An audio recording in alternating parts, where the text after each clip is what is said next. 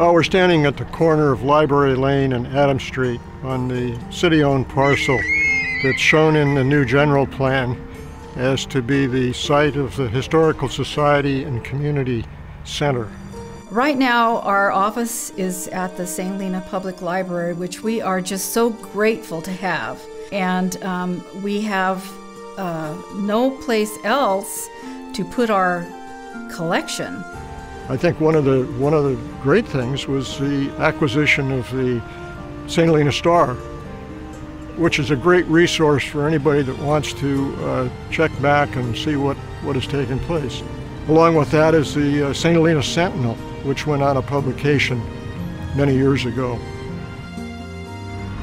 We have some artifacts that were unearthed during the building of the flood control project that go back to many years before the white immigrants came to this country.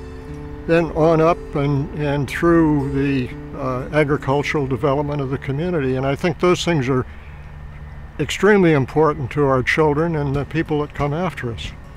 We have the McCormick buggy that they used at the McCormick Ranch.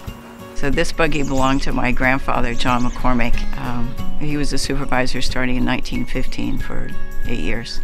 So my mother, Babe Learned, and I donated the buggy to the St. Helena Historical Society, where it's sitting in the storage unit, waiting for them to have a facility where they can display it for the public to see. We have all of this farm equipment that we could have displayed outside so children can see how farms were worked. Students need to feel connected to their community, even if their family wasn't from this community.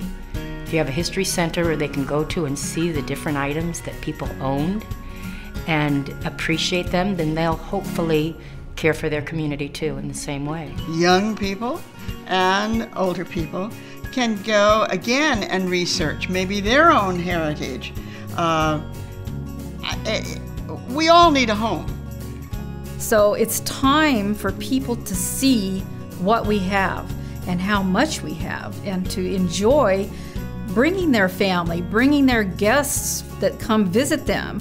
This will be a tourist attraction. It will be a building that's large enough to host some events. We would like to have a commercial kitchen that would be available for various events.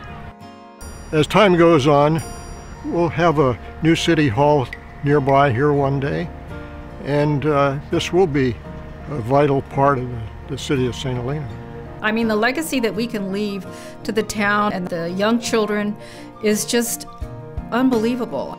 To be able to show them how we became what we are today, to be able to save this story. A couple of years ago, more than 700 residents signed petitions favoring the establishment of a history center. Now the time has come and we need your support.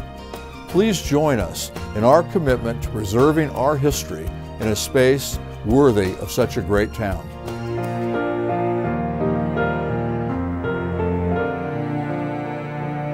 It's my story too.